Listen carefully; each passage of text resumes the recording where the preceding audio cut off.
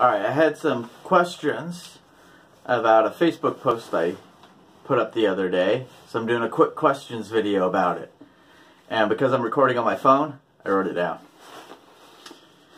Alright, I said, I'm done trying to warn people that don't want to hear. I'm not wasting time throwing pearls before swine. I'm going all in on building community. 100% His kingdom. I won't be perfect, but it's what I need to do. So let me explain what I meant by this by going through it one part of a time. I'm done trying to warn people that don't want to hear. Alright, in Ezekiel 33, and all the Bible references will be in the comment section. So, in Ezekiel 33, God tells Ezekiel that he's a watchman and explains what it is. So, for Ezekiel and other people whose jobs were watchmen, which is what my job was, because God creates everybody to do a certain job. So, the job of a watchman is to look out and say, hey, look at these dangerous things that are coming. You need to get ready for them, and we need to do what we can to stop these bad things from happening. Now, God said that that if a watchman doesn't or warns people and they don't listen, that's their own problem. If a watchman warns people and they do listen, everybody wins. If a watchman sees the bad things coming and chooses not to warn people, well, then God will hold them responsible for what happens to the people they were supposed to warn. Now, I no longer think that I'm supposed to be a watchman. I think God has a different job for me. And this other job will bring me to Jeremiah 29. But before that, I have to explain the exile. Alright, the Jews misbehaved, did some bad things, were warned about it over and over again, chose to continue to do bad things for generations. So God, true to his promise, came in and took a third of all the Jewish people and took them to Babylon. Now a third were living in Samaria, so you have the lower kingdom, the upper kingdom. He took half the lower kingdom, which is a third of the total Hebrew people. And while they were living in captivity, their kingdom's been destroyed. They have a vassal king sitting on David's throne. They think everything, they've lost, everything's as worse as it's going to get, and that basically their lives are over and God has forsaken them.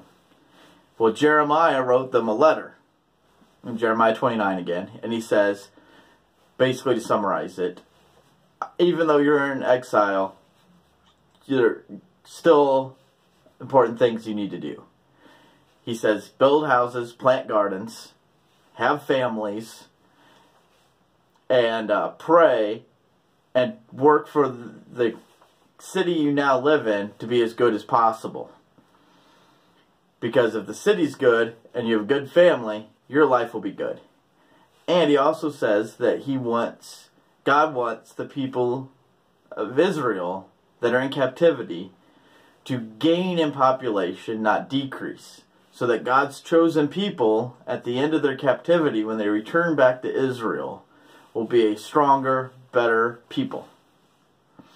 And I feel that God is now wanting me to help people do that, to build a better community. So that's why I said that my job's not to warn people the dangers that are coming.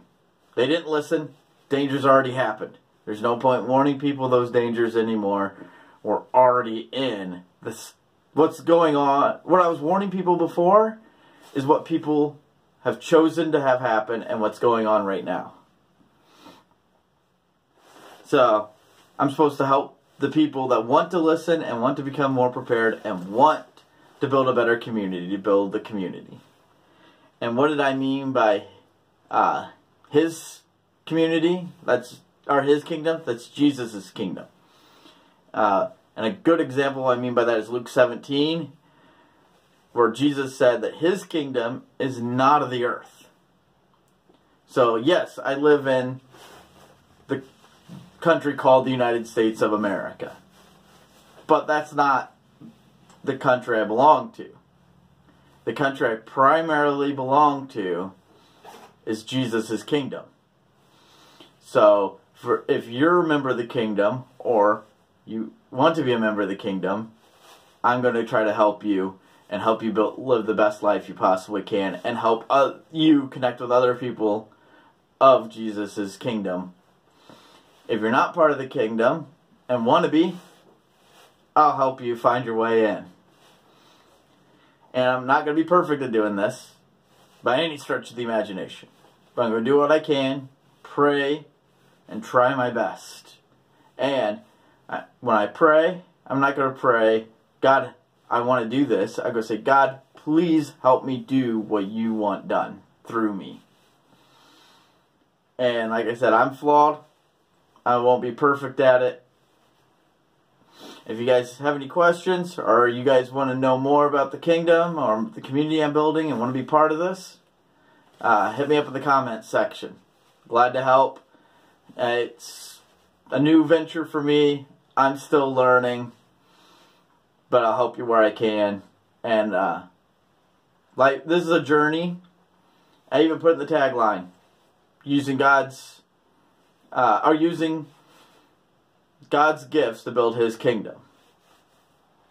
So help me on I'd like to thank you for joining me on the journey to get to that goal, and have a great day.